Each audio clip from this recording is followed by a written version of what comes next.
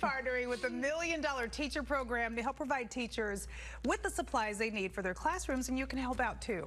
You know, we always hear about people reaching into their own pockets and spending hundreds of dollars before they go back to school. So we don't want our teachers to do that. You can help by going to Scottsdale Fashion Square. Hi, Jess. You're right. $500 to $1,000 is what some teachers spend on their own supplies. It's so unfair. I can't believe they do that. Okay, and when you come out here, I want to introduce you to some of the cutest volunteers that you're going to meet. We have Michelle, Jessica, and Haley. Tell me what schools you're a part of. Madam Point High School, Betty H. Fairfax, Arizona Agribusiness and Equine Center. This is such a cool program. Why did you guys decide to volunteer? You're giving up your weekends. We wanted to give back to our teachers, and we found that this was an amazing opportunity for us to be a part of.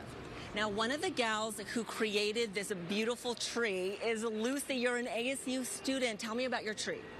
All right, so this tree initially started as a class project actually through Arizona State University's Next Generation Service Corps program. Basically through that program, they devised the idea of the tree while working with $1 Million Teacher Project. And then over the past 2-3 years or so, they've been working to bring it to life. And I've been so grateful for the opportunity to participate. You know, it's not always easy to find ways to really give back through my major, which is theater design and production. And to give back to teachers. We love our teachers. Because it's teachers that have taught me, that's how I've gotten where I am, and that's the knowledge that they've given me has allowed me to build that tree. So being able to continue to build on that program, and now having made 2 trees, it's just phenomenal to be able to see what good can come from it as well. That is so awesome. Thank you. So the brainchild behind this program, his name is Lloyd. You started this about 3 years ago, and I want to bring in Principal Alexis as well, because this means so much to the teachers in the community. Now this year, the trees and all the donations are going to one specific school. Yep, so this year all the donations are going to Pima Traditional School that's here in Scottsdale.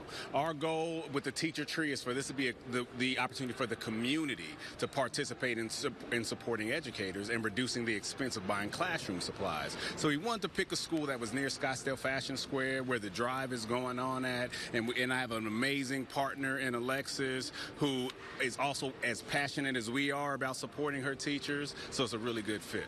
Alexis, this is the first year that you guys have been a part of it, and you're so excited. Absolutely. Our teachers do. They give so much money all the time for their students and for their classrooms, and to be able to have the community come in and support us and have these other partnerships support us too, so our teachers can save that, is fabulous. And when you told them, hey, this year you might not have to buy your own supplies, what did they say? They were so thrilled. They couldn't believe it. They could not believe it. And when Lloyd came in to talk to them, they were just ecstatic, and they really couldn't. I said, are you sure this is really happening? Or can you pinch me and make sure this is absolutely true? I bet. Now, how many apples are on the tree? Yep, so we were supporting 23 teachers this school year. So there's about 90 apples total, because each teacher has about three wishes. So they get 3 apples, a red one for their supplies, a yellow one for their professional development or training wishes, and a green one for their aspirational wish. And what if an apple doesn't get picked? You already thought of that. I already thought of it. We want to make sure every teacher gets supported. So on August 10th at Dave & Buster's, we're also doing an additional supply drive where people can bring in supplies, and we're bringing in volunteers to stuff